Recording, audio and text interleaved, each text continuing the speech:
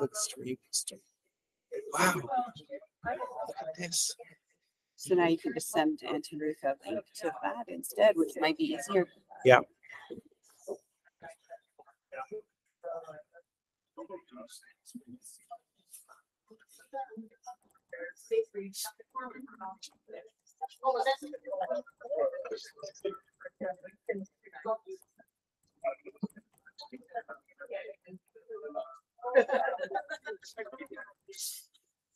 Can you, I'm going to send this to you.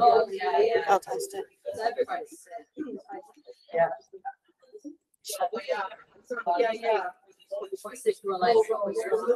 I know, right?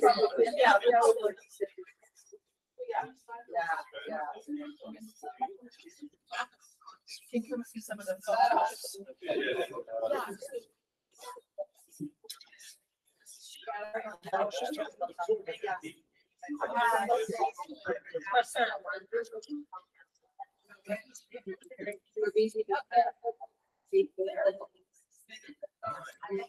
An email. Oh, yeah. Yeah, me too.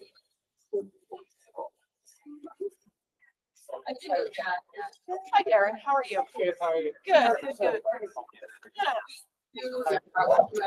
I'm good.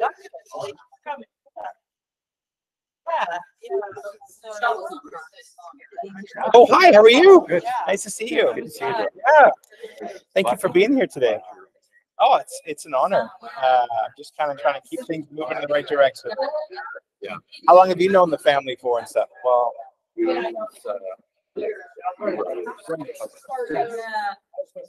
So that's the condition.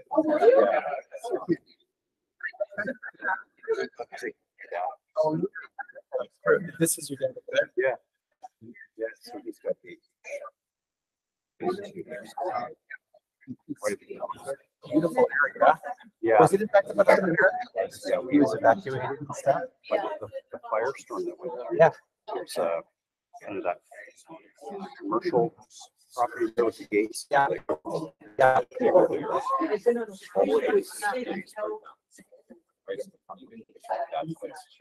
But it's wow, wow. Yeah, I'm gonna get this thing going here. We're doing a little live stream for people that can't be here. So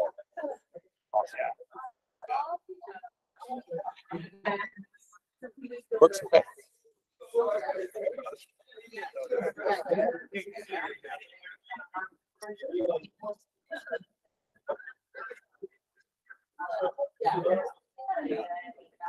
I recognize my basket. Oh, this woman just said she recognizes her basket. Is it okay if we borrow it for like letters and cards? I'll see if they want to buy it from you, or maybe in exchange for the violin. There is a limit on it. Is that okay though? How do I? The link. Did you send it by email and text? Oh, it even does audio then. It's actually live closed captionings. So crazy. I'll do that.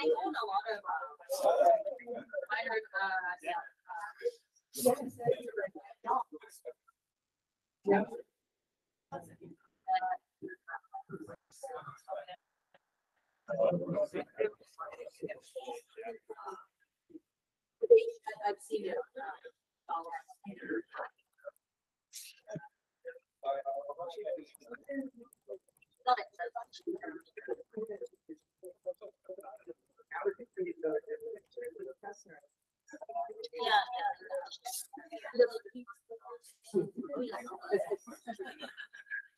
I don't know why the audio.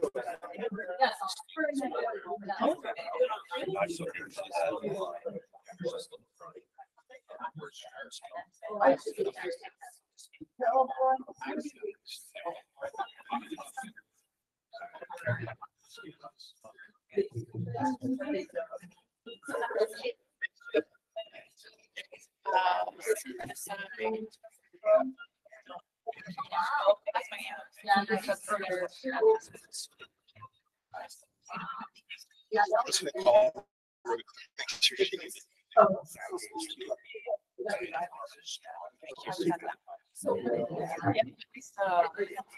Yeah. Yeah.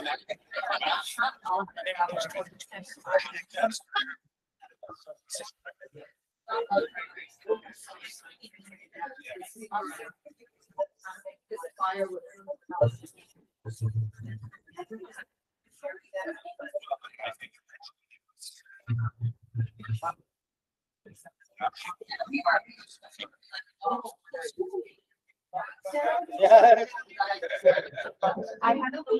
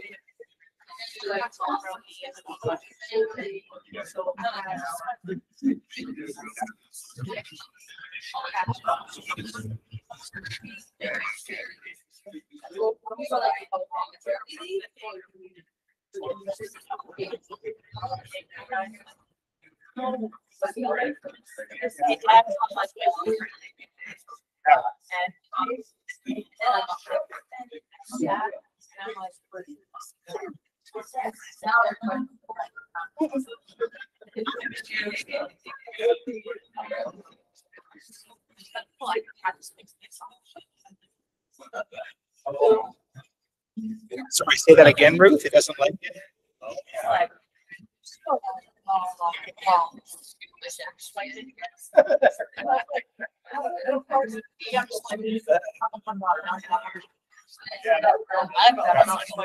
Yeah. Right, that's like, oh my God. But, you know,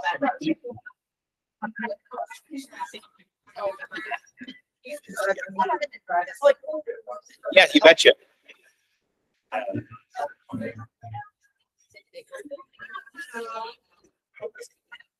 Okay, so you should be able to. I'm going to turn on the audio to make sure that you're hearing it. Or can you hear it too? Oh, good. Okay, great.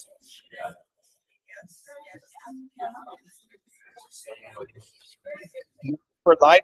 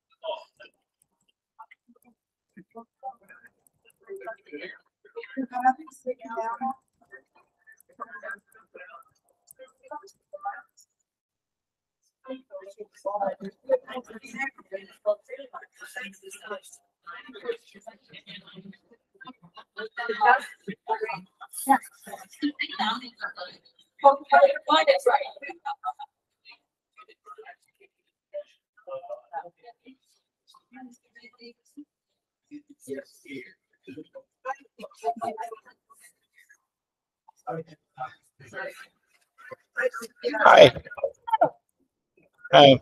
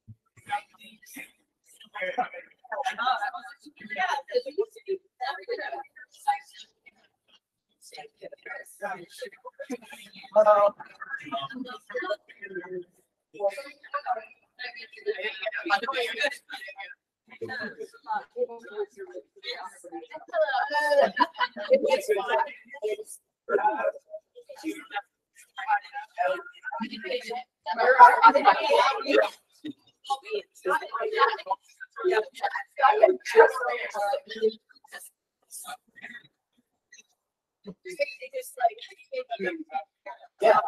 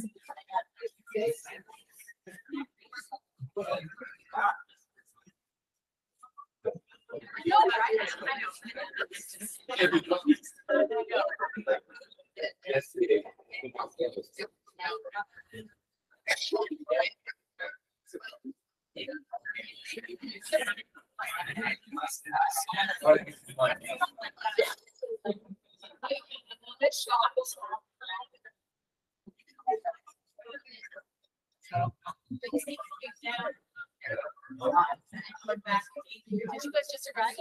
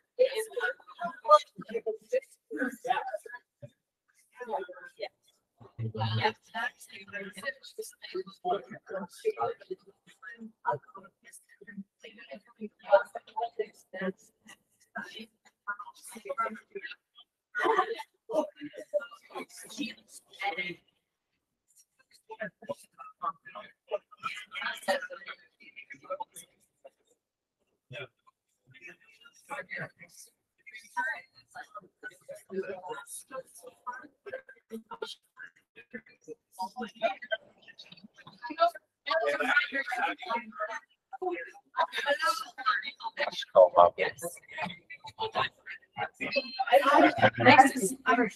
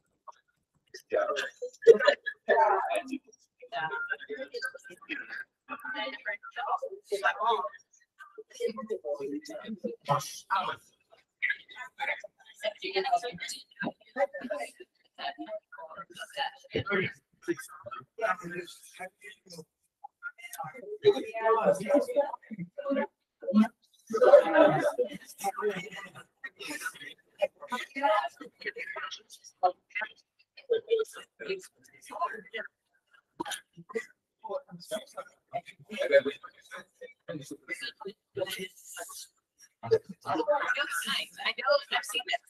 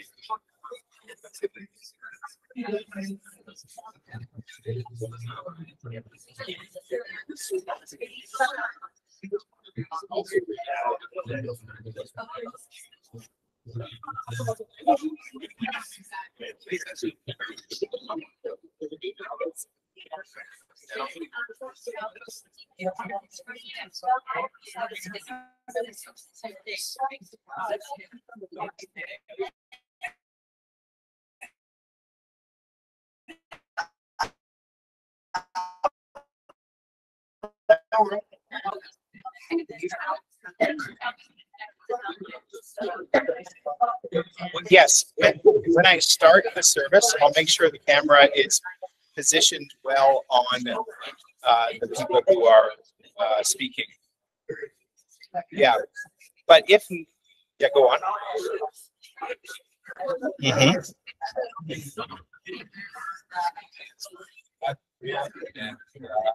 Okay. Okay. Your kids are here. Oh, there we go. You got it. To me, thanks, guys.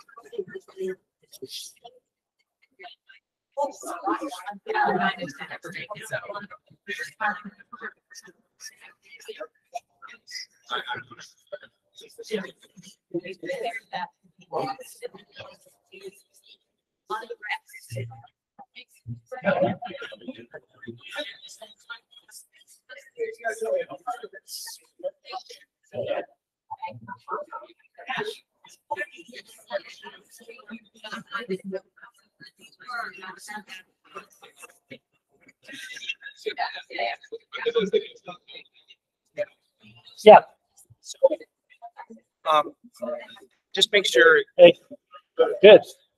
I was just hold it on my phone. Okay. That's one thing that I dropped it here. And then this is going to be on.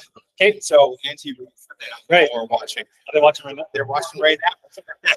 So we actually are streaming it on YouTube. Okay. I'm sure if there's anybody else that wanted the link, but it is going to be there. And if you have any, you're welcome to put them. And then you ask my phone. Yeah, sure.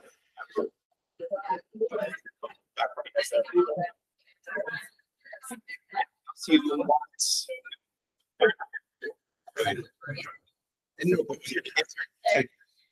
Yeah. Right? Like, pretty good there. Oh, yeah.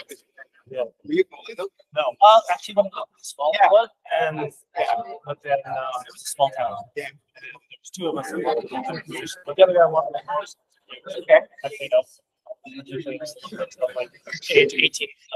All the way. Pretty good hockey. Well, she's okay. She's crazy. So it's a bit of a delay. See how?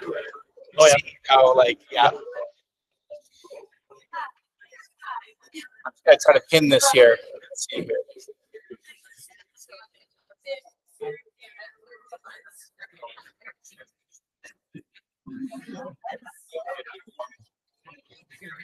Don't watch.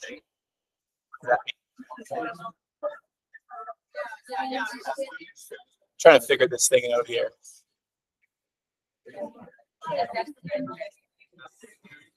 That's fine.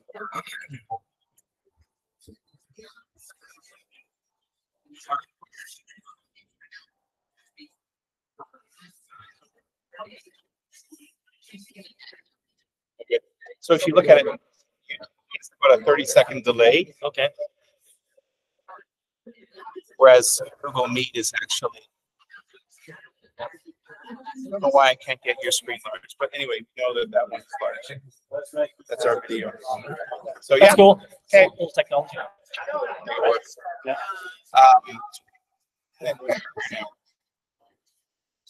okay, and then you guys are leaving tomorrow? Or? I definitely go up to Okay. Mention that.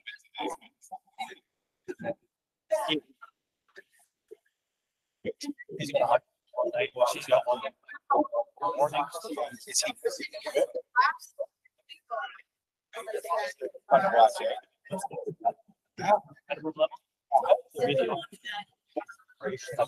Yeah, no, I.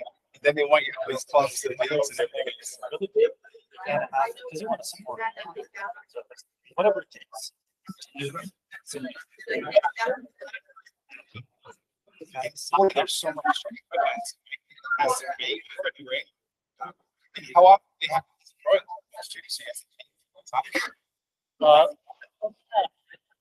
That's an east. I can't get.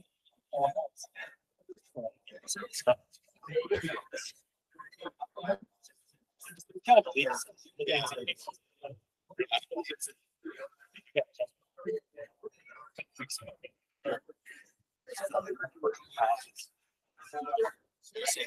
Hey, I'll let you guys chat. I'm going to figure this out.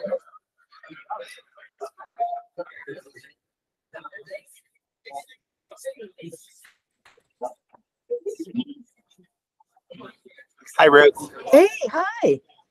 I'm doing this one on Google. On the other one you had. Who is it? Hey, I'll let you guys chat. I'm going to figure this out. You guys get up here.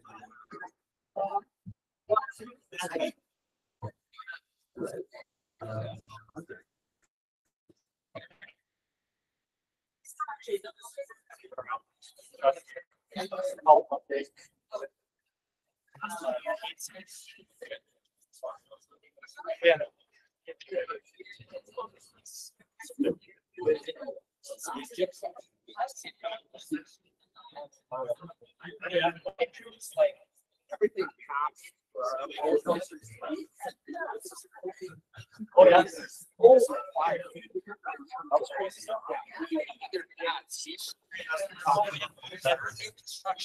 Yeah, you know, right. Yeah. It's just like stack up. Yeah.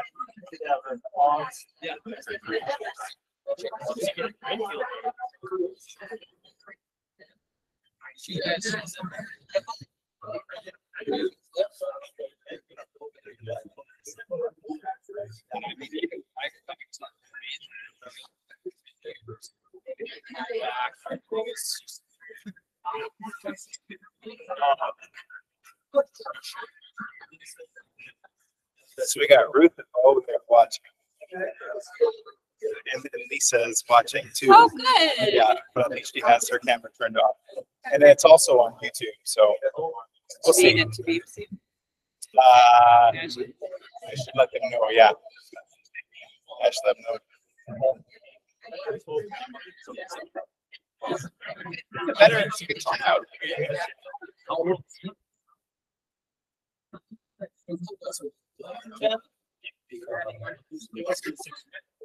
can see your parents here. Hello. Yeah, I don't know that we can hear you guys, but Hold on. They can hear us fine, but I think Yeah. I muted them. yeah, I know. But no, it's great. I'm on YouTube. I've never been on YouTube, I don't think.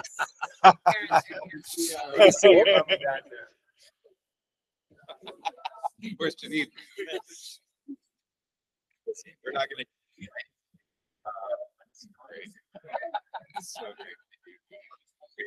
Oh my goodness. This is on Google Meet. So it's like Zoom, but it's it's designed for it's a long, like unlimited time.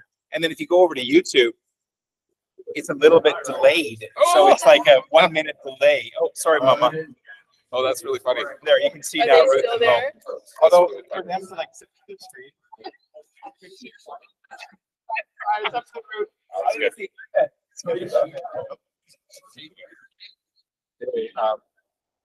Championship. Oh, oh man, come on, you guys, it's an honor. Okay, just doing a little bit of bring it together.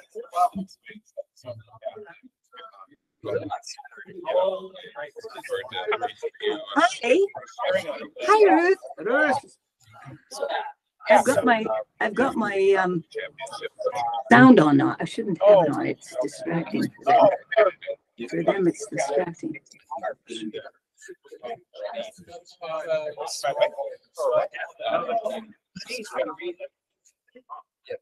Yeah, she started. Yeah. Sorry. Well, yeah, I feel you really have your head. Okay, thanks. Well,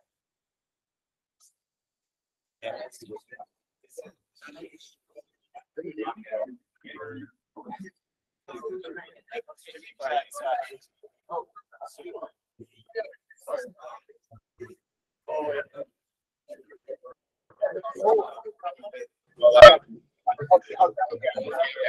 really have your head.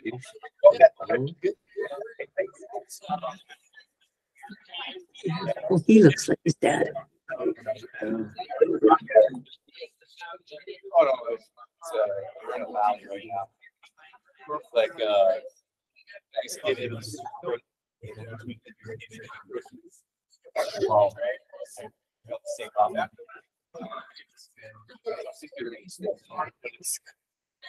it's right back to being real busy.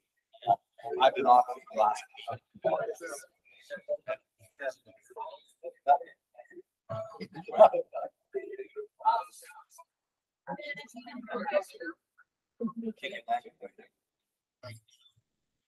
yeah.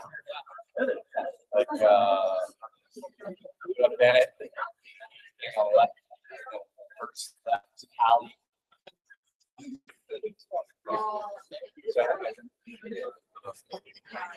Behind me. And they're getting reward. So it's really good, like water the wall.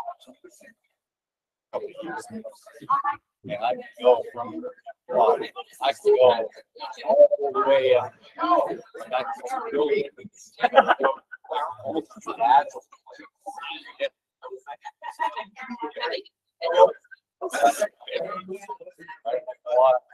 Awesome.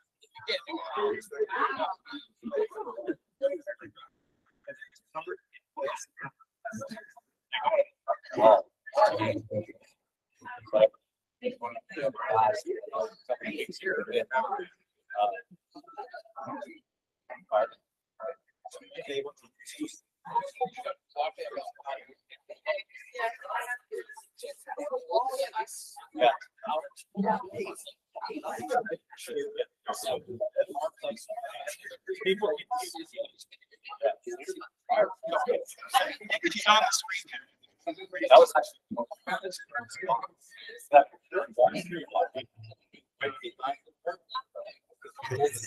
Oh, there they are. Okay. Hey, I don't want to see the other way. No, they're going to see this No. way, and then we'll show them the other way. Janine. Hold on Janine. here. Hey, Janine.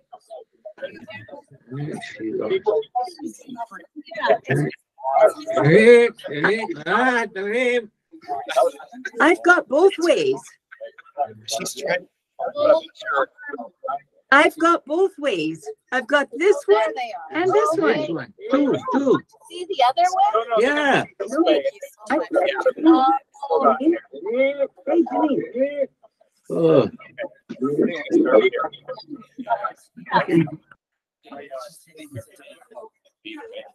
Welcome, friends. We invite you to find a seat as we get started here in about a minute. Wow, no one ever listens to me that well, but it's impressive.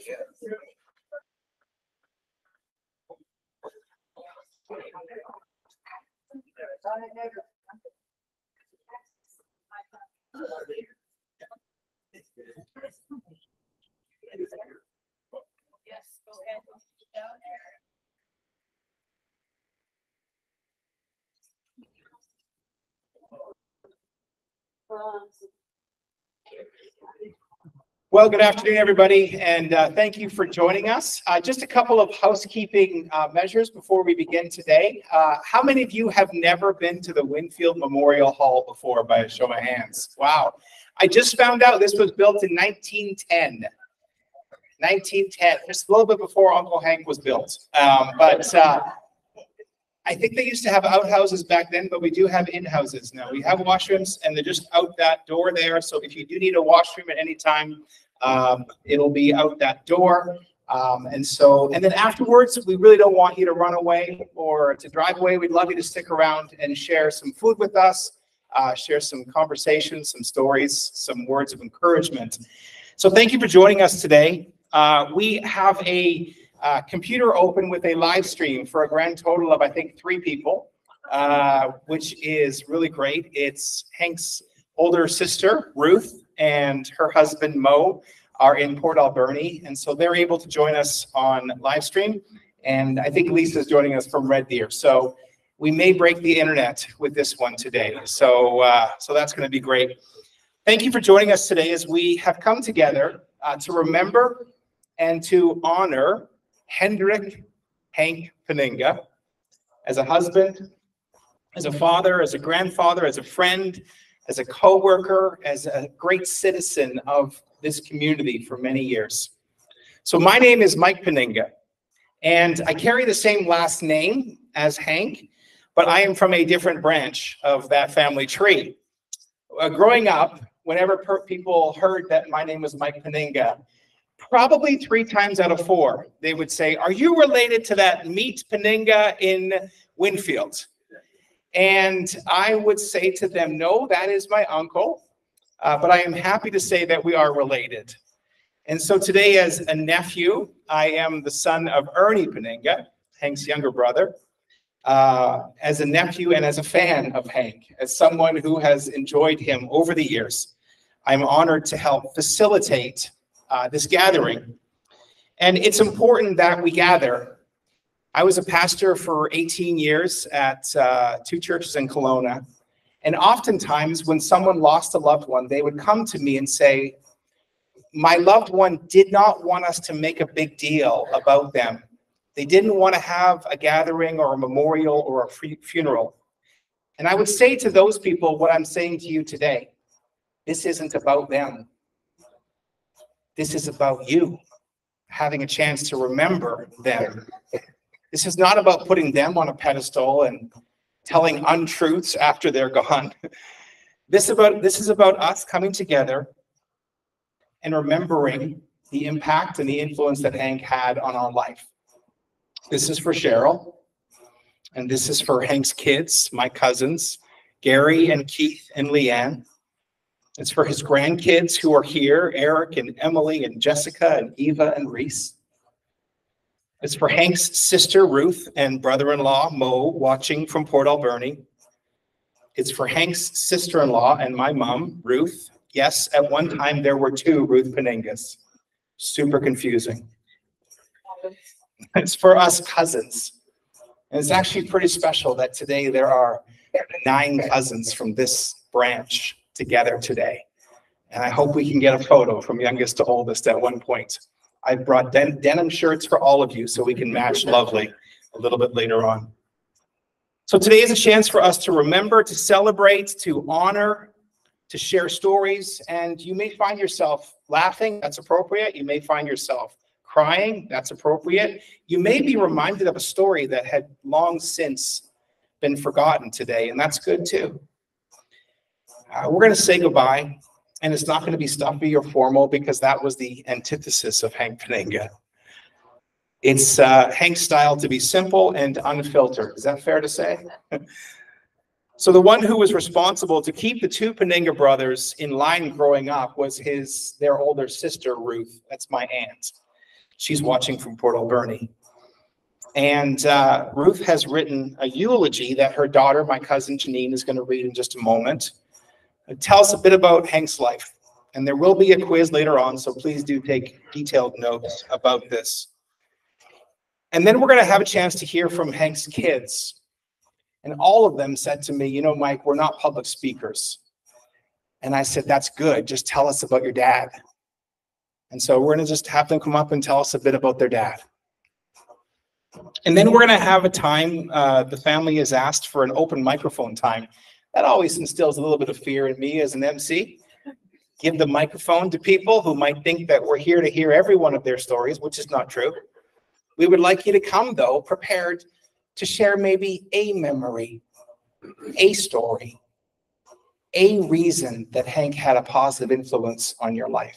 And so if that's you, we'll have space and time for that as well. And I'll close with a few final words before we enjoy some refreshments. Thank you, Sharon and John and ladies, for what you've prepared for us. And to be in this space is pretty special. We are so glad that you've come. It is important that you are here. It is not just for you that you are here, it is for others. It is for the family to see the impact and the influence and the ripple effect of their husband and their dad and their grandfather. And so today, as part of our grieving and saying goodbye, we are going to lean in. And I'm going to ask Janine to join me up front here at this time. And she's going to begin by sharing this eulogy written by Janine's mom, by Hank's older sister, Ruth. And so thank you, Janine, for this. We have one fan that sound. I don't think we could be in a 120-year-old hall without a fan just like that. That's amazing. So.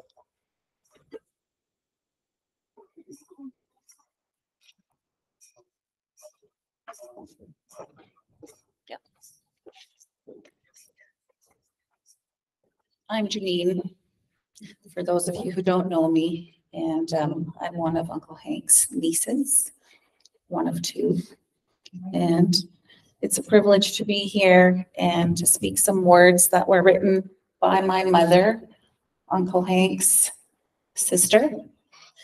And so some of you might know her, Ruth Wilhelmina Penninga. I look a little bit like her, I sound a little bit like her, I move a little bit like her, and so if you close your eyes, she might just be here, you never know. So I know she's watching, and she's written a few words that she's asked me to read on her behalf, and so I'd like to do that now.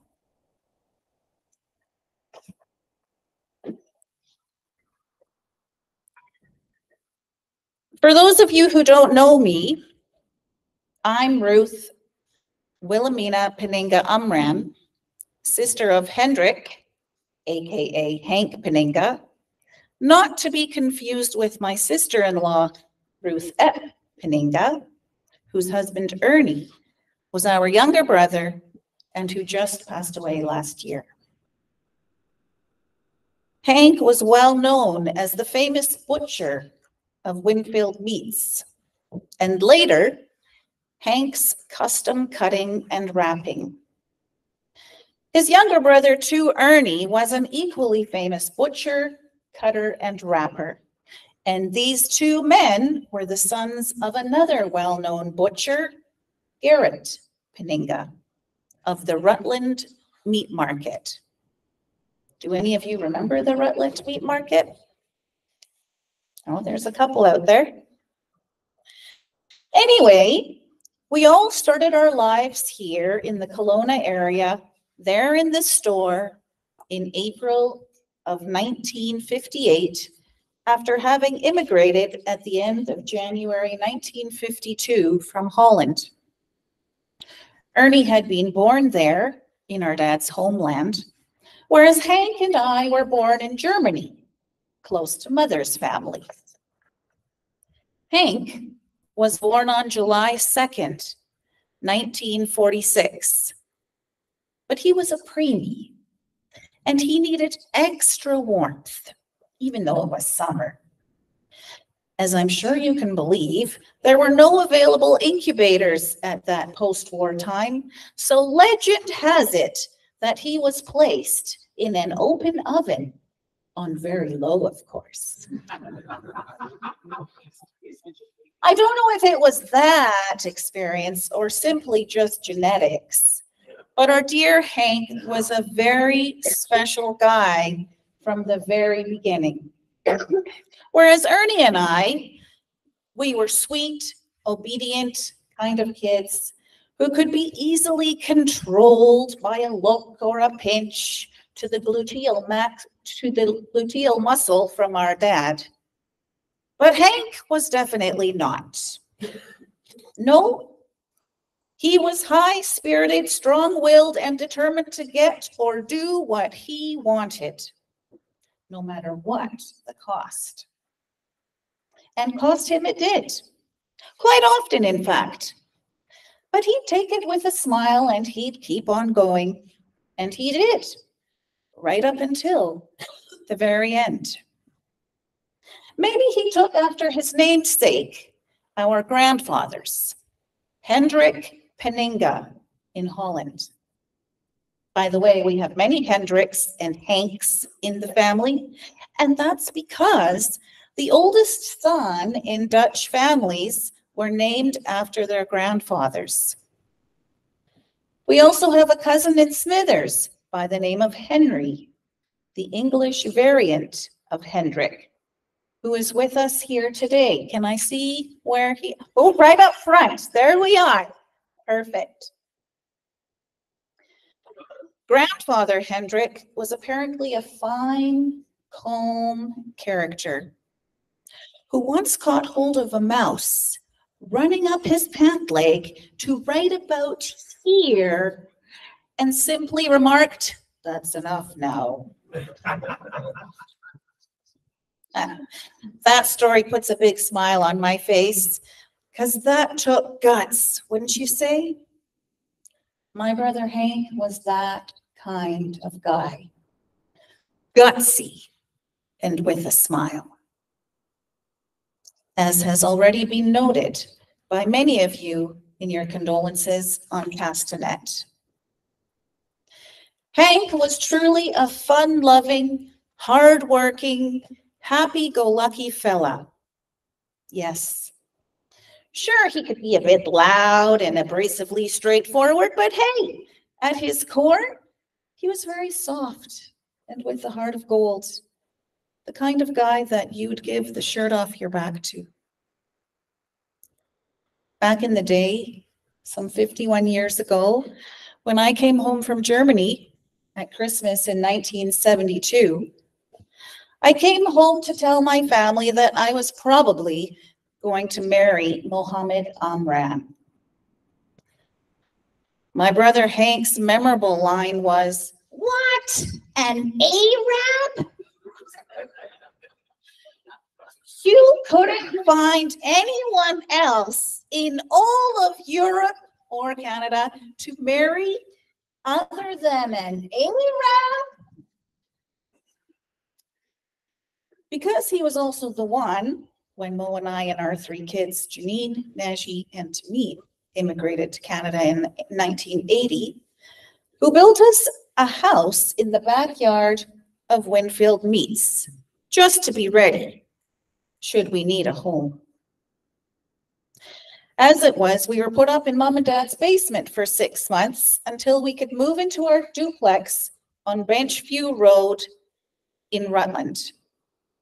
We didn't end up needing that specialty-built home, but that was Hank. Always actively ready to help. Mo and I moved to Toronto the following year in order for Mo to regain what he was in Germany before coming to Canada. But we eventually ended up in Calgary and then in Port Alberni. Hank and Ernie faithfully visited us in both places. And Hank often brought Mom along too on those long 8-hour trips.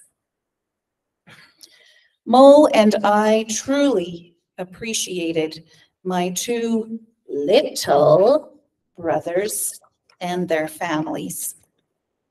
We were very close. Sometimes we called ourselves the Three Musketeers, seeing as we had survived the same immigrant experience together and the many moves our parents had to go through before finally settling in at Rutland Meat Market.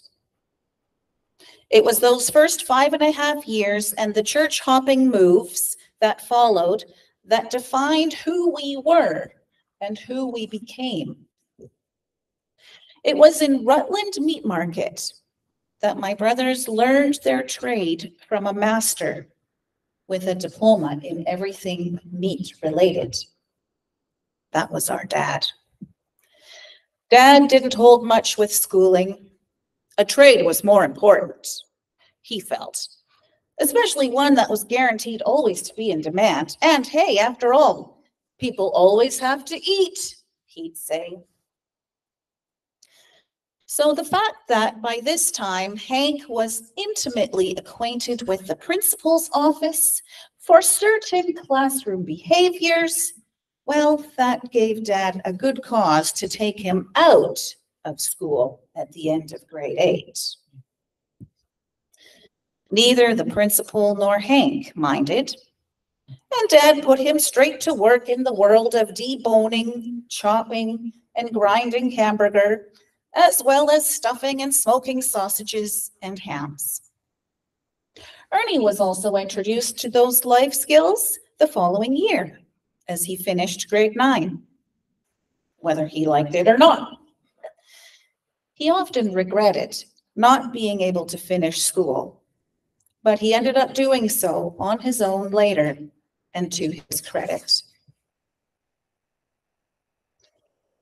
Meanwhile, I often wondered and was amazed at how hard my brothers were working, as I'd see their dark-ringed eyes and pale skin, their tired yawns every day, while I happily went my merry way off to school. Something just didn't add up. It wasn't until years later that I heard the true cause. Hank, being a very social, daredevil type, would climb out of his and Ernie's bedroom window, with Ernie right behind, of course, and take off for a night of fun and games with their friends. Often they'd make it back home when the light in the workshop below was on, which meant Dad was already at work at around 3 a.m. And they'd somehow sneak back in and get under the covers and catch a few winks or pretend to be sound asleep as Mom came up the stairs to wake them at 6 a.m. Hank was also the mastermind behind the souped-up go-karts that used to outrun the police on Rutland Road and Highway 33. Some of you remember. He'd do so by driving through the open repair bay at the corner of the Esso station that used to be there, and then right through the alley to our place. Our parents were woken up by the police on more than one occasion to ask about or to inform them of Hank's whereabouts. Hank had a certain notoriety, even though we were definitely brought up to be good, God-fearing citizens. Well, we had family devotions every morning from 6 to 7 a.m., and we went to Sunday school, and we always attended church, even twice on Sundays. Plus, we went to any midweek meetings. Having fun and adventure was just part of Hank's DNA. It cost him dearly at times, but he'd simply admit it was his own fault and carry on with a big smile. Like the year he spent many months in a body cast after crashing his first car, all the while repairing it in his every free moment out behind the garage. Oh, he was very mechanically gifted.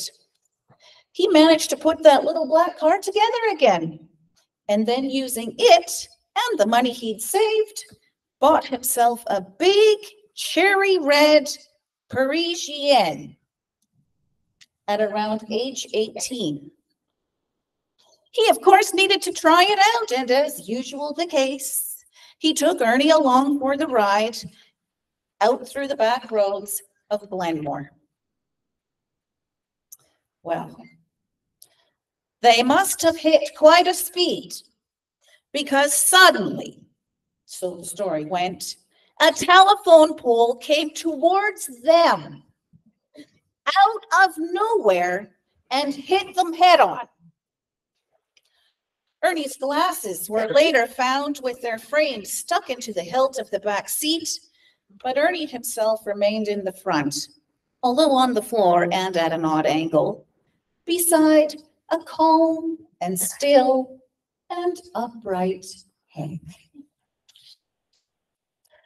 Miraculously, neither of them were seriously hurt, apart from Ernie having a broken arm. Naturally, of course, Hank had a story ready for the police when they came. Really, officer, we were trying to miss hitting a dog that had suddenly crossed the road. Did I forget to mention the car was a total write-off? Did you know that Hank also loved boats? He had a boat at a relatively early age. And he used to love taking a bunch of his friends out for a ride on Okanagan Lake, speeding under the bridge and so on, until on one such occasion, the boat was accidentally cut in half. But thankfully, without any loss of life or limb. At the tender age of 19, Hank got married to Karen. In fairly short order, they had Gary, Keith, and Leanne. A bit earlier, Hank had decided that he needed better pay, and he had quit his job and confidently walked across the street to a job that he had lined up at the new hardware store, which had just opened that Monday morning. But by noon, he was back, having quit the new job as he felt it to be a bit too boring. Dad graciously took it back. Once a married man, he decided it was time to open his own business. And what better place than Winfield? He was in his early 20s, and Dad had already retired from and sold Rutland Meat Market due to health reasons. So Hank got Dad to come and help him, just to give Dad something to do. Well, you know what I mean. And yes, Dad enjoyed it too. Yes. Those were the days of that bull standing on top of the shop's roof along Highway 97. Do you remember it?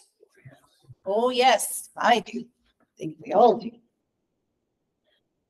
Ernie, meanwhile, together with Herman Venden Ehrenbeemt, who had also initially worked for Dad, started up their own meat business called Bonanza. Much later, if I'm not mistaken, Hank was done with Winfield Meats and tried working at Bonanza, but found it just wasn't for him. He liked being his own boss. So, on moving to Langcourt, he built and opened his own custom cutting shop in the back. Some of you have been there to that place. That all went well. Only until his next door neighbor's complaints became quite personal. And then following a suspicious fire, Hank was forced to find a new location for his shop. That is where many of you remember him from, working last. across Highway 97 from where Leadhead Road becomes Enterprise. He and his loyal, longtime employee, right-hand gal, Sharon Fuchuk, you're here, we talked, enjoyed serving customers there for many years, right up until he retired. Hank was so good at what he did. He was. Many of you have pointed that out. He's an excellent butcher and a wonderful human being. He certainly was. He made friends easily and loved people, hailing them with a big smile and a loud greeting whenever he saw someone he knew. Shit! That's what he called me. Or, hi, Mo! Whereas Ernie and I tended to be introverts who avoided drawing attention to ourselves. But Hank was that big-hearted, loud, and friendly extrovert. Hank was also a loving and doting dad who took his kids everywhere. He took them California camping, to Disneyland, and then for extended summer holidays to the Fintry. And he got them a swimming pool and whatever toys and games that their hearts desired. Well, at least that's how it looked like to my kids whenever we would come to visit my brother's place. Yes, it was a much looked forward to event. My family appreciated going to see Hank and his family because we lived so far away from them. We rarely got to come to the Okanagan to see them, as well as my other brother Ernie and his family, and their 3 children, Martin, Michael, and Melanie. My close relationship with my brothers and their families was the main reason that Mo and I moved to Kelowna when I finally got Mo to retire in 2009. We loved spending time with both my brothers and reminiscing about the good old days. But as we all got older, it was time to slow down. And eventually, even Hank had to slow down. Unfortunately, ill health was part of that for Hank. But that didn't stop him. He now had a new hobby, train spotting. Do you remember this? He and Cheryl and the dog would venture forth in his pickup truck and spend whole weekends watching those magical metal monsters maneuvering around the bends of the rails. Hank loved filming the trains and also photographing them. He had an amazing memory and a mind for details, and a great love for the trains. In fact, he knew them by name and number, and often posted pictures and stories about them on the internet. Perhaps some of you have read or seen his feeds on the internet. He made even more new friends around the world this way. He and Cheryl also loved to travel, mainly to Hawaii. But they also went to the Dominican Republic, among other places. Hank, Ernie, and Ruth, my sister-in-law, and Mo and I went for a trip to Germany and Holland to revisit our roots in April of 2012. It was the week after our dear mom passed away. Oh, don't worry. She had wanted us to go ahead with our plans prior to her passing, and we had a great time being together, us 3 musketeers. Hank was a lot like Mom. She loved being with people and telling them detailed stories about her adventures. She also loved the outdoors and sports and animals too, just like Hank did. Now, of course, Ernie and I know that you don't have favorites when it comes to your kids. But Ernie and I felt that when visiting Mom, it seemed like a visit from Hank counted for two of ours. Besides, as he got older, Hank looked just like our dad, kind of like Keith now. And that reminded Mom of him. His big smile, his booming voice, and his matter-of-fact style that never failed to cheer her up.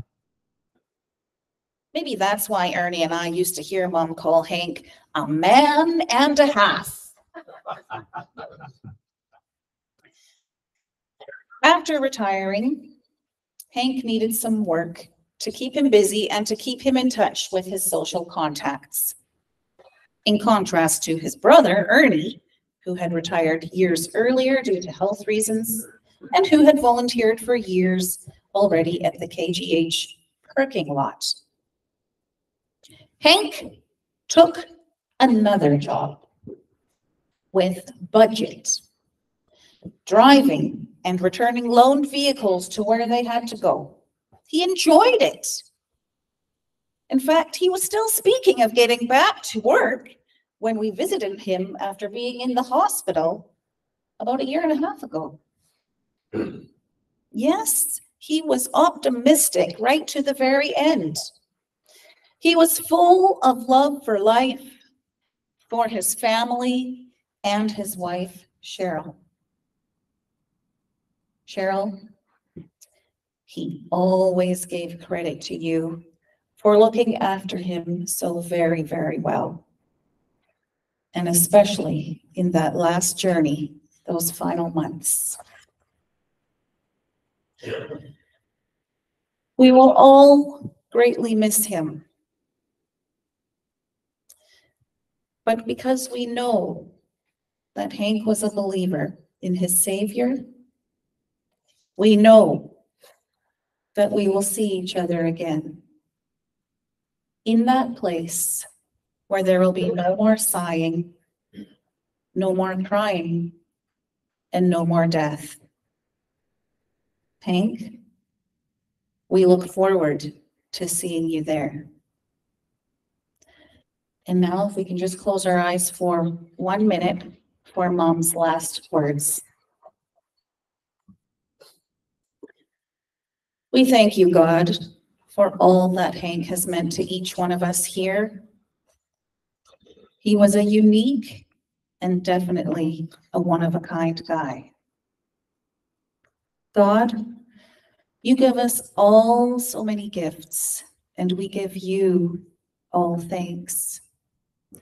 We ask you to bless Hank's family with a deep faith like his, and grant each of them your peace as they move forward in his memory and leave with his legacy now as theirs. Amen.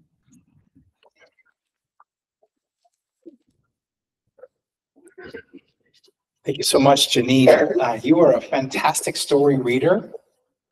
And Auntie Ruth, you are a fantastic story writer. I appreciate all that you have shared. And just so that you can see everyone who is gathered here today, would you just give a second to wave here, friends, at Ruth and Mo in Port Alberta. It's very special. I'm going to ask Gary and Keith and Leanne, my cousins, Hank's kids, to come up at this time together. And so if you guys want to just stand up from your seats and move towards me, then that's going to be great. There was a lot of good stories shared about Hank and my dad, Ernie. Dad was the younger one. One story I always remember, these were guys that were given knives way too young in life. And I think Hank would have my dad lie down and he would practice throwing the knives like around my dad. And am I wrong? There was one that stuck in at one point. Did that happen? It happened. All right. So there is a bit of sadness about that moment. So, so we're going to hear from Gary as the oldest, and then Keith and Leanne. So thank you so much. Maybe just stand over here so that they can see you there. Of course. Okay, thanks, Mike. From the perspective of the firstborn, growing up with Hank in the meat shop, all I have memories of is of the meat shop and just being around it. I'd be in the meat shop as a little rug rat, and when our age group was growing up, we didn't have the internet, we didn't have anything. All we were was oh, thank you.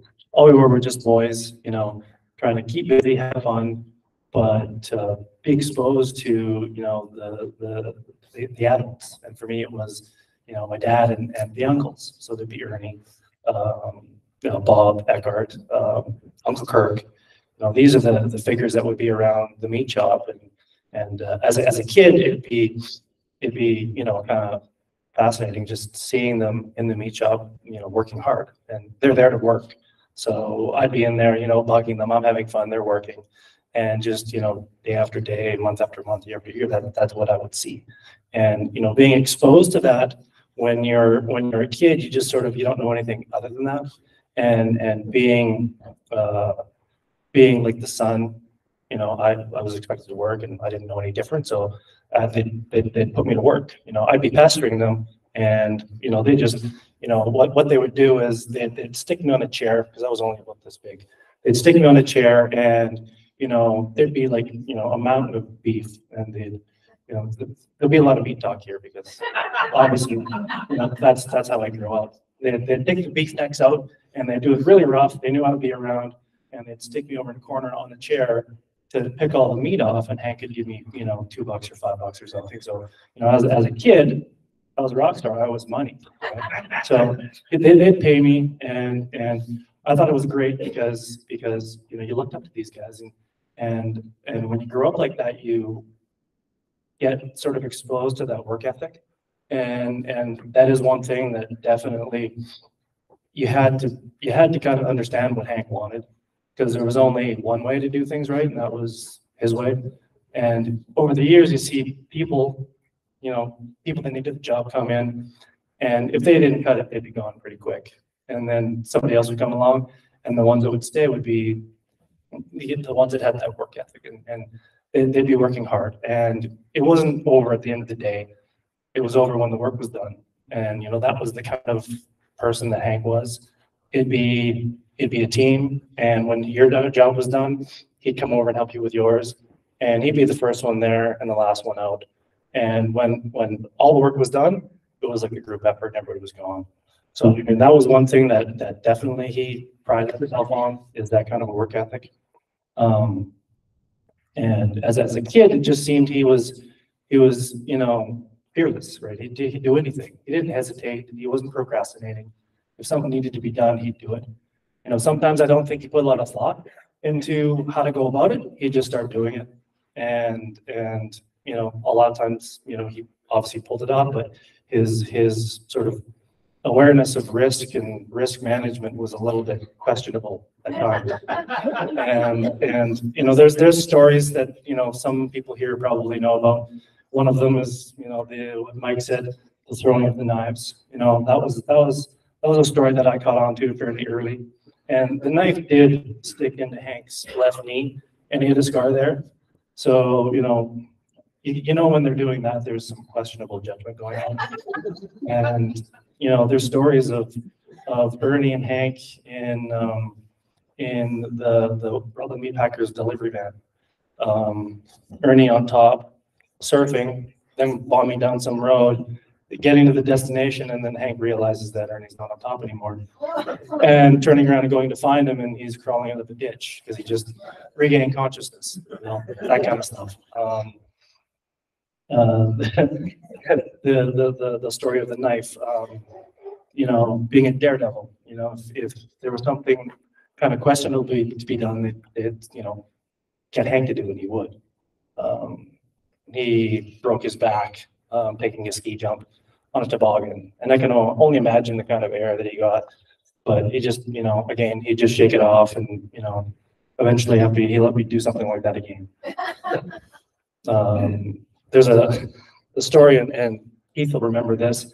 We're in the meat shop, in the back, one of the walk-in coolers, and the rails were on beams. And at one time, after a bunch of years, some of them were kind of pulling up. So he had to do some renovations. He did all that himself, and he had to cut some of the rusty bolts off. So he had this chair that I was, and by this time we were like 17 or something. This chair, one that I would sit on or stand on when I was like 8. You know, he had that in the back cooler in an angle grinder.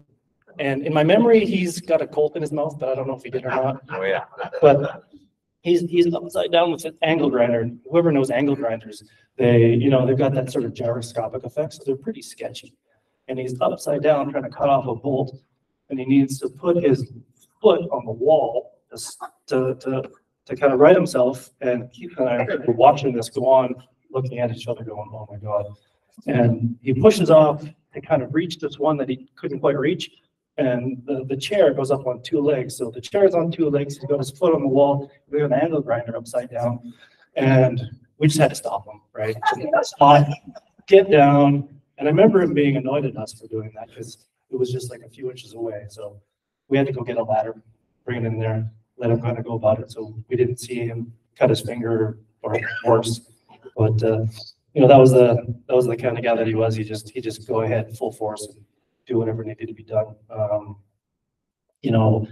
The process of losing a loved one hasn't happened often to me or something that's close to me, but when it does happen, and I'm sure everybody here has had that experience where, things that happened in the past, you long forgot about, they recall, and over those days and weeks, you just keep recycling some of those, and eventually they come up, and you remember some of those good memories that you've had growing up. And with Hank, him and I were together a lot. We'd go driving in the bush because he did like to drive. There were the years in Fintry where, and I don't remember when we'd start. In my mind, I think it's like 8 years old, might have been 10. But eventually, I had to go to work in the summer. So summer holidays, was kind of over for me at a certain age, and I'd have to come with him to the shop. And he'd always be at Fintry every day, and he'd drive back in the morning in the boat to the marina, put the boat on the trailer, take it to work all day, go back and do it all over again. So that was like the Monday to Friday routine. And for a while, it was me and him that were doing it. So that was another one of the things where we're going across the lake, and we had to go to work, so it didn't matter what the weather was doing. Right? We had to go. And eventually, to be quick, I was like, I want to say 8, but maybe I was 10. He'd park the boat, he'd go get the van, put it in the water, and eventually, he'd let me take the boat and drive it up on the trailer. He'd hook it up and we'd be gone. And that was a routine.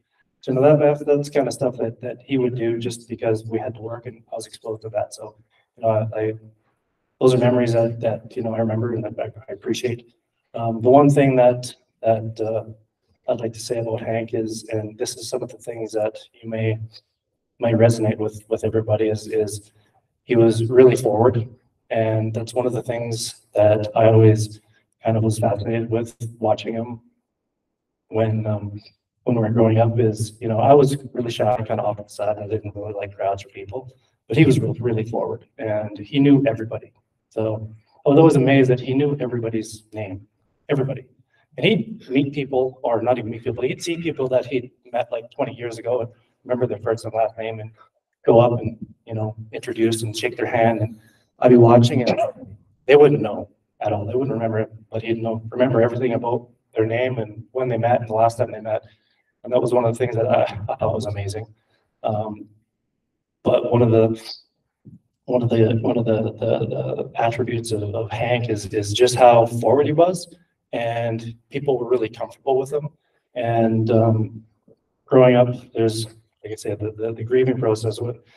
couple of the things when I was young, and I don't remember when he did it, but one of the things he would tell me is, you know, when there's a dinner, you don't start eating until everybody's sat down with their plate, right? It's a respect. And also he'd had some really gracious sort of behaviors where, you know, cooking steaks. This is one. It was a steak dinner, and he's barbecuing up a big pile of steaks and handing them out. He'd always serve himself last, and everybody got a really good steak. And if there was one bad steak that was kind of off, and I know what he liked, and if there was one that wasn't, he'd keep that one for himself. And that was one of the messages he gave me. And I don't know how old I was. It was if there isn't enough to go around, you do without, and everybody else gets their share. So, you know, that's an example of Hank and just the kind of gracious behavior he was, and you know, one of the ways he approached people that sort of made him really endearing. That's really, I don't know, my memories of Hank, and I think everybody kind of got that sense as well.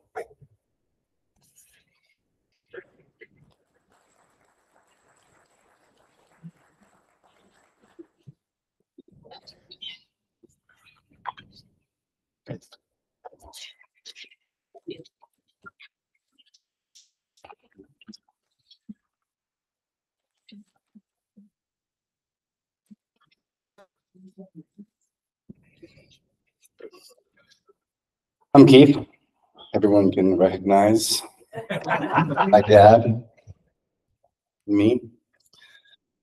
I'd like to thank everyone for being here today to celebrate and honor the life of my dear old dad, especially the ones who traveled so far to get here. I want to thank John and Sharon Fuchuk for being such good and close friends to my dad and our family, and for putting on this event today. I want to thank my cousin Mike for helping to organize and being the MC for this event. My respect and admiration for Mike has been multiplied by my witnessing his strength and leadership through his dad's passing and funeral. Finally, I want to thank Cheryl, my dad's loving partner, for giving him such good care in his last years. I'm here to express my gratitude and appreciation for the life my father gave his children. Materially, he gave us everything we wanted for nothing. We were well off. We had motorbikes, we had a boat, we had a cabin in Fintry where we'd spend our summers riding our motorbikes and water skiing. He took us to Disneyland twice, and he took us to Hawaii twice.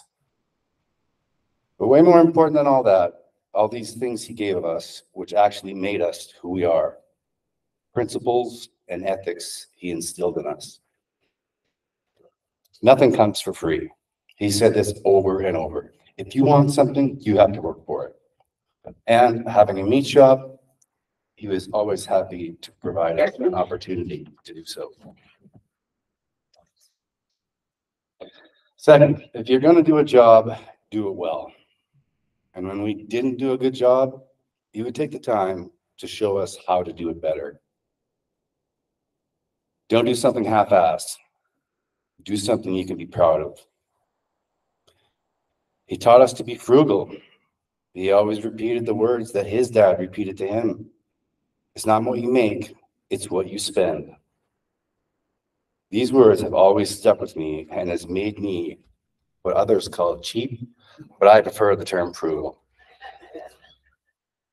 He taught us not to be afraid of failure, because it is from our mistakes that we learn to do better. Fortunately, some of these mistakes lead to physical injury, but I guess those are the ones you learn from most. Lastly, and most importantly, what he gave to us was a legacy. A legacy that came from a reputation that was attached to our name. A legacy which began with our grandfather, who started with nothing and built it over decades with principles of honor and integrity in business. A legacy which was further built upon by his children and eventually inherited by us, and one which I could not be more proud.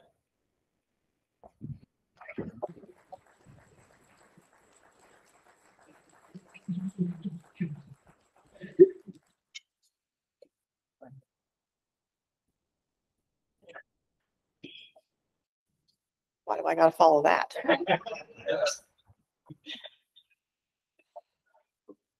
We're here to celebrate my dad, Hank Penninga. If you were in this town in the 80s, you know the Penninga name was synonymous with his butcher shop.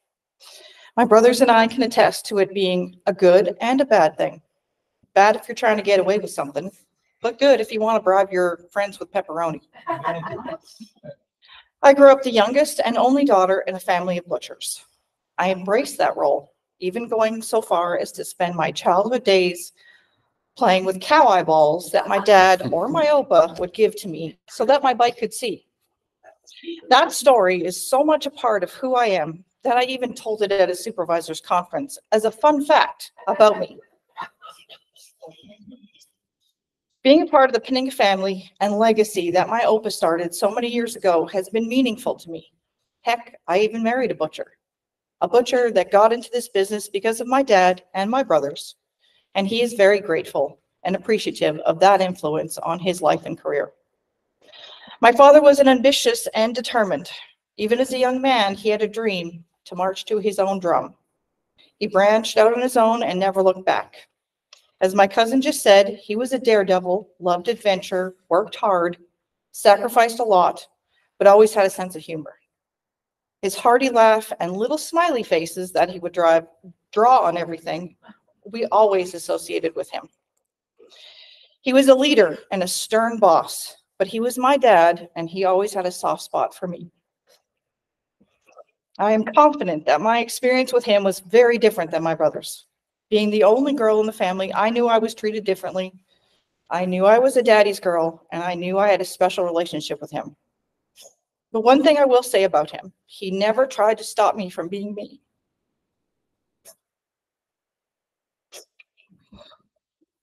Coming from a traditional European family, I'm sure some of the things I wore in the 80s were not what he had in mind for his daughter, nor when I wanted to be a welder briefly when I was 19. He didn't tell me I couldn't or shouldn't. He always believed I could do anything I put my mind to. He worked hard at everything he did. He gave my brothers and I a very good work ethic and showed us what it was to be proud of the work you did, not only at a job, but as a member of your community. He worked hard at having fun too. I will be eternally grateful for the time and effort he spent for us to have fun and experiences and memories. Those vacations and summers at Fentry will be forever in my memory.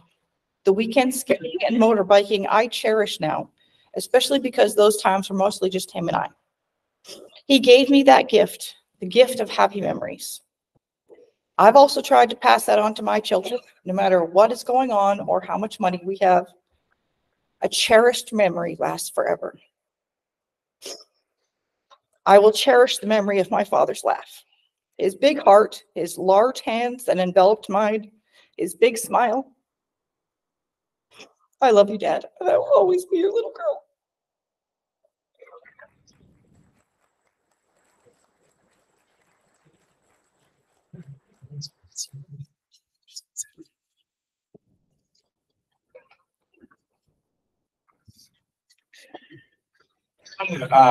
Perfect tribute.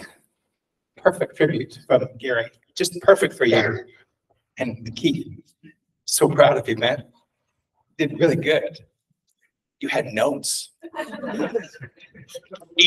You unfolded your notes. Yes, you look like Hank and Garrett. We named my son Weston Garrett Penninga. Leanne, it's beautiful for your dad. The Penninga name means something pretty special, right? It's good. It's good when someone says your name and there's positive stuff with that. It's good. I was just thinking, I didn't have this in my notes. I would love to find out, for those of you who are here, If you have known Hank since the 1970s or earlier, could you just stand up where you are right now if you've known Hank since the 1970s or earlier? Okay. Wow. Okay. That's a testimony. Now, if you've known him since the 1960s or earlier, stay standing for the 1960s or earlier. Okay. Now, do we have anybody here who's known this Penninga group since the 1950s? Stay standing. Wow. Really? 50s? Where do you guys know them from here? You probably have some good stories of them sneaking out of the house in the middle of the night. Oh. Wow. Are you guys all live next door? Family. What's your last name? Sherbeck. Ruthie? Sister or Auntie Ruth, do you know the Sherbeck family? There they are. They were responsible for your brothers being bad. So, was there somebody else from the 50s that no, and your name again is?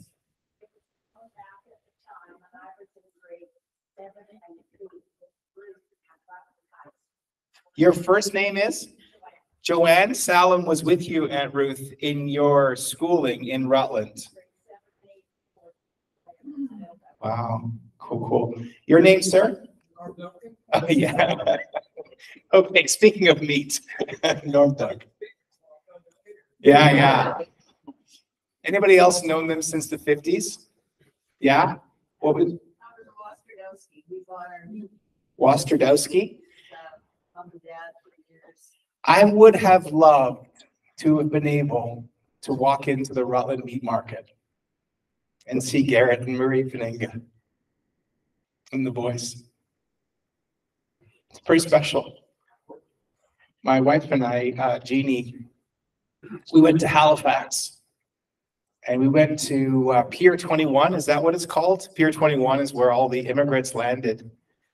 And in 1952, when my dad was 4, I guess Hank would have been 6. Is there 2 years between them? 1 year only? Ooh, sorry, Marie, Oma. We went to the place where they landed on that boat from Holland over to Canada. And we just both burst into tears because we imagined the difference of our life had that decision not been made by our Opa. And for an Opa who didn't necessarily believe in education, I look at the next generations and the next generations and the next generations. I look at that ripple effect. It's pretty amazing. This is an unexpected gift of today. It's just what we're sharing. Thank you for this. It's 2 o'clock and we don't have much left, but I did want to leave some space for some open microphone time. I said earlier, it's always nerve-wracking because you don't know who's going to share. If Norm Duncan gets here, we're done, right? You know. But I think we would have some time if you would love to come up. And when you do come up, don't be shy. Just be like, my name is, and I knew Hank from, and one thing I appreciate, or one story that symbolizes this man. You would give a gift to the rest of us. You would. And so I'd love to take maybe 15 minutes for this open mic time. So if you're like, I've been thinking about this, I want to do this, just leave your seat and come up here and I'll stand beside you. And if I gently put my hand on your shoulder, it just means that we'll wrap her up. All right. So if you are here today and you would like to give a gift to Gary, Keith, Leanne, Cheryl, those who've gathered by telling a story of impact and influence of Hank, just join me up front. And the first person is always the most difficult, especially the way that I set this up, really making this tough for you, I know. But we do want to hear your story, just not 17 of them. So make your way up to the front. Sharon, I'm going to put you on the spot to come on up too, because I think you know Hank quite a bit. She's like, no, I can't do it. Yes, I'd love you to. This is another Henry. So Henry, I'm going to let you share here, and you can wave at Ruth and Mo over there too. Ruth and Mo. Yeah. I'm another Hendrik Penninga. We live up in Smithers. We're named after the same grandfather. And the thing I remember most about Hank coming up to Smithers one time, it was hard for him to get away from his parents, but they let him come up and we were teenagers. And the first thing he did was miss the bus in Prince George. And at that time, a bus fare was about $40 from Kelowna to Smithers. So he missed the bus, and knowing Hank, he couldn't wait for anything. He grabbed a taxi. The taxi brought him to Vanderhoof, which is about 100 kilometers down the road. It cost him $70, but he made it. And yet we did sneak out the window once in a while when I was in Rutland with the boys. But it was a great time. And I'd also, I think I'll end here. Thank you very much. Thank you, Henry. Someone else have a story or a moment or a memory? I remember Norm Duncan coming to my dad's meat shop, and so it's appropriate that he's going to share. If there's someone else, you don't have to wait until Norm is finished. You can come up here as well at this time. That way we maximize our use of time and we still land this thing at an appropriate moment. So hello, Norm. Hi. Nice to see you. Yeah, I know the Penningas You have ever to hold since. this up here. Right So, here? yeah, that's great. I told you I'm not used to puppets. Well, yeah. Anyway, I knew them since they moved to Rutland. I used to go and hang around their butcher shop. In later years, they did a lot of meat cutting for us. And it was kind of a joke between Ernie and Hank to see who'd phone them first on their birthday, whether he phoned his uncle or I did. And I tried to beat all of them. And Ernie always told me I could phone him after 4. After 4 a.m. Yeah. Yeah, they were morning people, both of them. Oh, yeah. They were liking that. And were you a morning person? Sure. Anything after midnight's the next day, you know. Thank you, Norm. Someone else have a story, a moment that they'd like to share of Hank and his influence? Maybe it's about his influence on Winfield here. Okay, John and Sharon are going to come up together. Oh, John's going to speak? Okay, well done. Did you tell him he was going to speak and that's how it worked? Yeah. Okay, good. Okay. Hi, John's my name, this is Sharon. I got to know Hank when Sharon started working for Hank back in 70s, 72, something like that. So 50 years of one heck of a guy. And there's lots of stories, but anyway, him and I have a friend in common, and it was always the same. We always said to him all the time, wooden head, wooden shoes, wouldn't listen. And Hank was that way. He had his own way, and his song, I would say, is I made it my way. That's right. And there was one time, Hank and we went to Hawaii with a group of us, and him and I, at that time, the plan was to have 35 millimeter cameras with the big lenses. I would get a big lens, he would get a bigger lens. Anyways, we went over to Hawaii and we each took pictures. I don't know, about 50 rolls of pictures out of it. But at first, we were at a beach and he was up on top taking pictures of us down below, and I took pictures of him. Then we went back to the hotel, and he thought, you know, I should be done with all the film on here. And he went to check it. No, nothing. So he took it to a camera shop.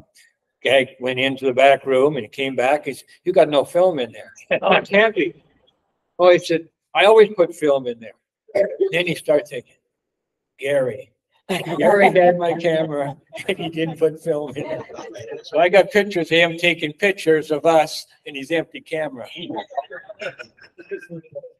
Yeah, no, him and I, Fintry was the greatest time for us.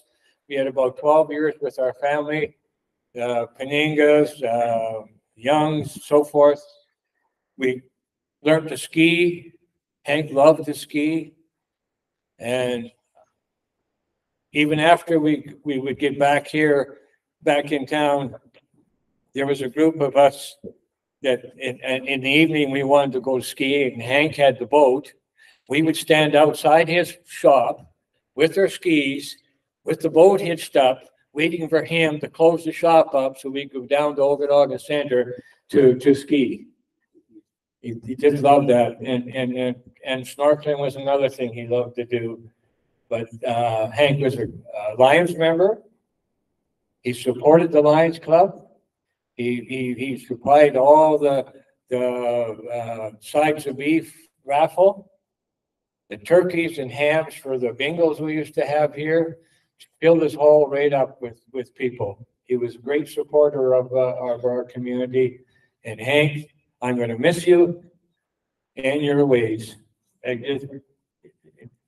You're a great guy. Great guy. We had a sign at work said, rule number 1, the boss is always right. Rule number 2, look at rule number 1. Thanks, John and Sharon.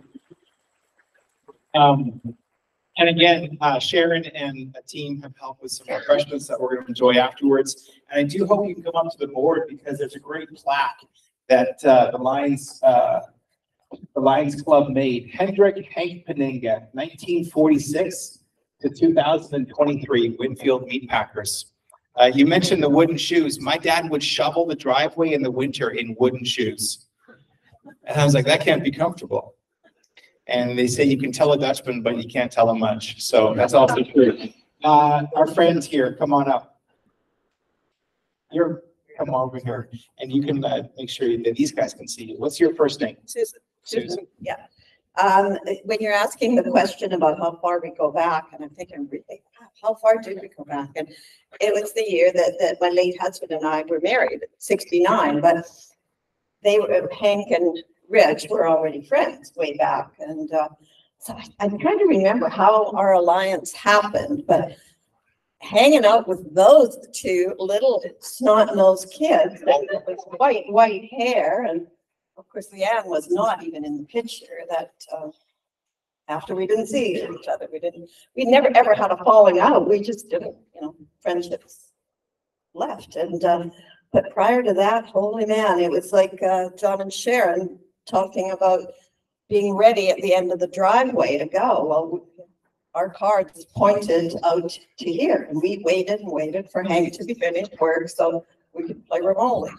And with the kids, but we did not play remotely with the kids.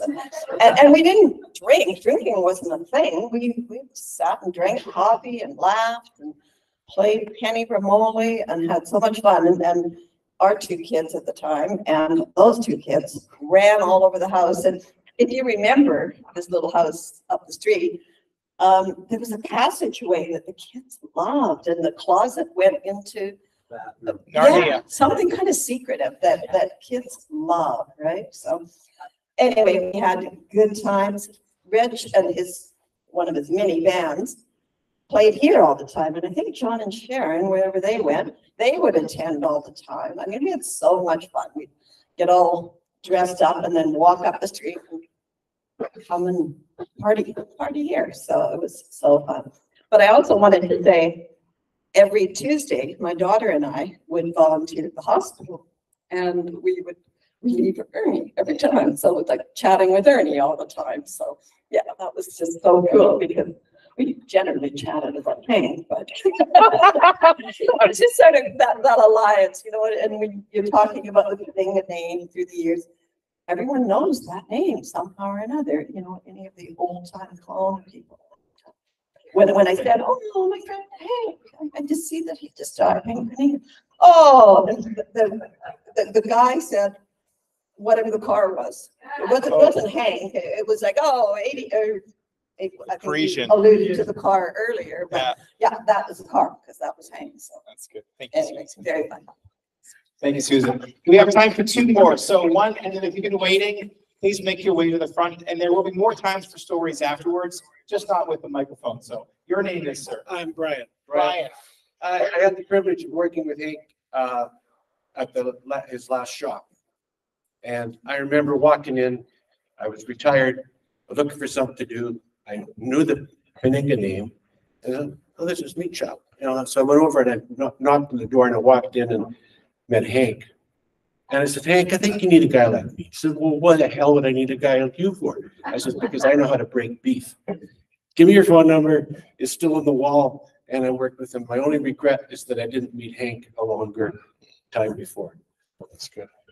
Thanks, Brian.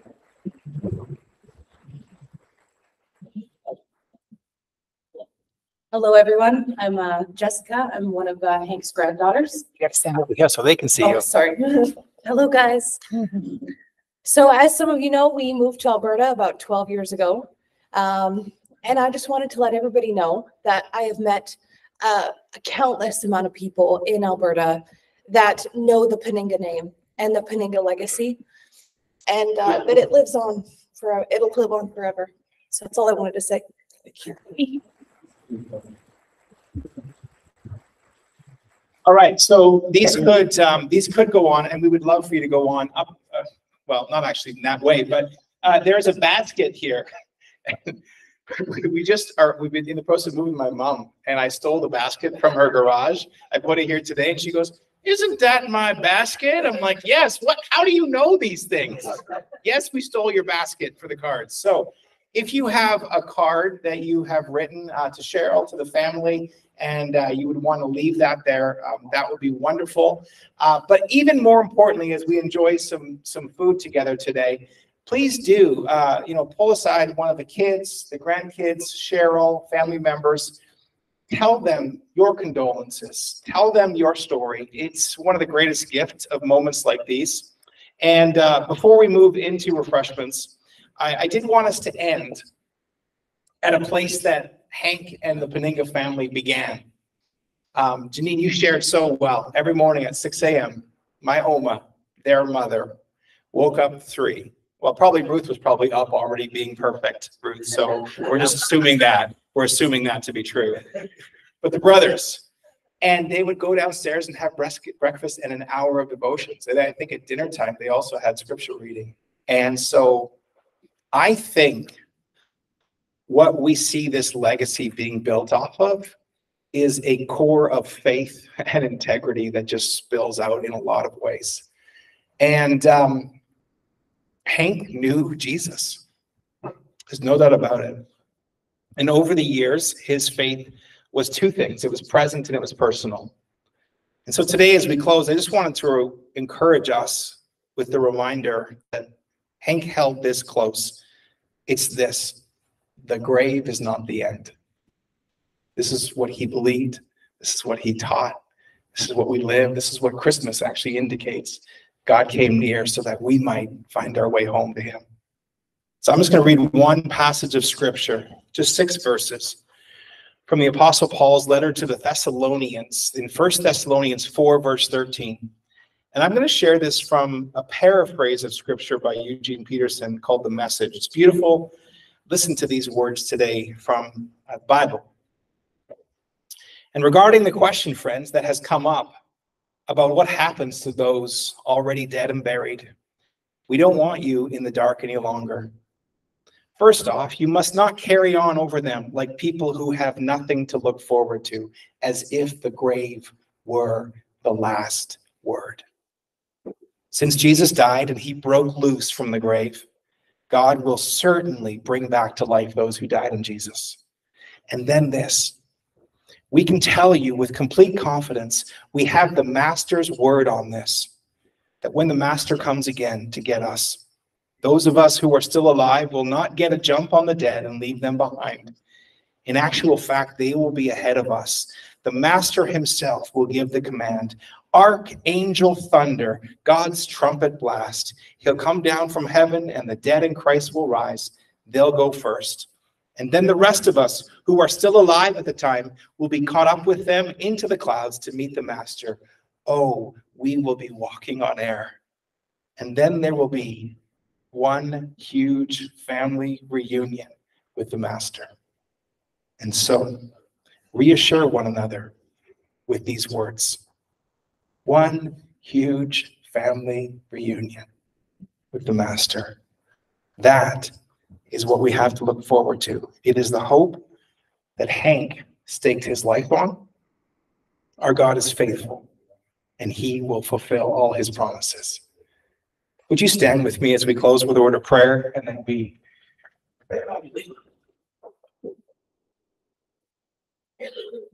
just invite you to bow your heads, and if you're comfortable just closing your eyes, let me just pray as we close our time. Heavenly Father, thank you for promise that the grave is not the end. And thank you for the message of Christmas that you have come near. Thank you for our husband and father and grandfather and friend and uncle, Hank. Thank you for the gift that his life has been to us. Thank you for how he tried to live his life, the joy he brought, the love he shared, the smiles and the laughter. I pray for his family, especially that they would be comforted in his absence, and they'd be reminded that this is not the end. We thank you in Jesus' name. Amen. So what we'd love you to do right now is we set up some tables. There's some food over there. There's some coffee and drinks. If you can stay around, we'd love you to do that. We'd love you to stick around to meet some people, to share. There's the table of photos up front to come and look at, a place to put your cards. For Cheryl, Gary, Keith, Leanne, and all of the family, thank you for being here today. Your presence is a gift. Have a great rest of the afternoon. Thanks. Bye-bye.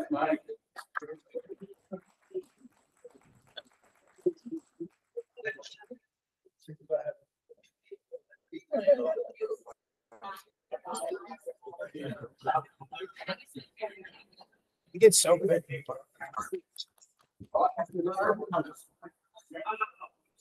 Hard, right? Like, come up. If somebody comes up, I can. Coming into it.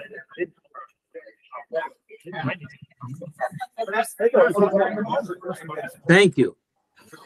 Thank you. Thank you. Thanks, Mike. Thank Roger you. Parton, nice to see you. Yeah. Well, I'm an old friend of Hank, way back. My wife used to work for him. Really? Just down the road here? Yeah, my first place. Wow. Might come up and He's a well-known man.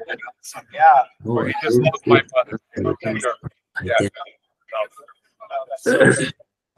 Oh, Germans are the best. Yeah. So I want to meet Cheryl. Cheryl is right here, and then Leanne. Cheryl is in the pink jacket, and then Leanne is in the black jacket. Yeah. Yeah, Roger. Hey, Mike, that was great. Thank you. Thank you. Can you hear us? Yeah, I can hear you now. Can you hear me? Thank you. Yes, Thank you. yes. It was the nicest event. Nicely done. Ruth, your eulogy was such a beautiful starting point, and Janine did such a good, her expressiveness. I'm telling you, she's fantastic. She did our 25th, Yeah. 25 minutes of talking. Yeah. She was amazing. It was fantastic. Yeah. No, it's been a good day. Do you want to say hi to your kids at all, or are you good for now? We're good. We're good. Thanks so much. If you want, I can leave this here, and people might come around and talk to you still. Okay? Who knows? It's fine. Okay. It's fine. Thank you. Okay. Thanks for doing this so much. Okay. I love you. Thank you. It was an honor, guys.